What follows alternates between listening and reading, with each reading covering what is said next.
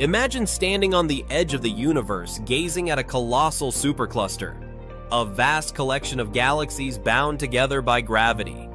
These superclusters, like the Laniakea supercluster, can stretch over 500 million light-years across, containing thousands of galaxies.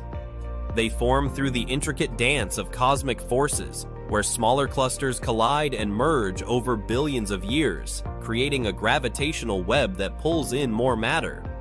It all begins with a planet, a ball of rock or gas, formed from dust and debris around a newborn star.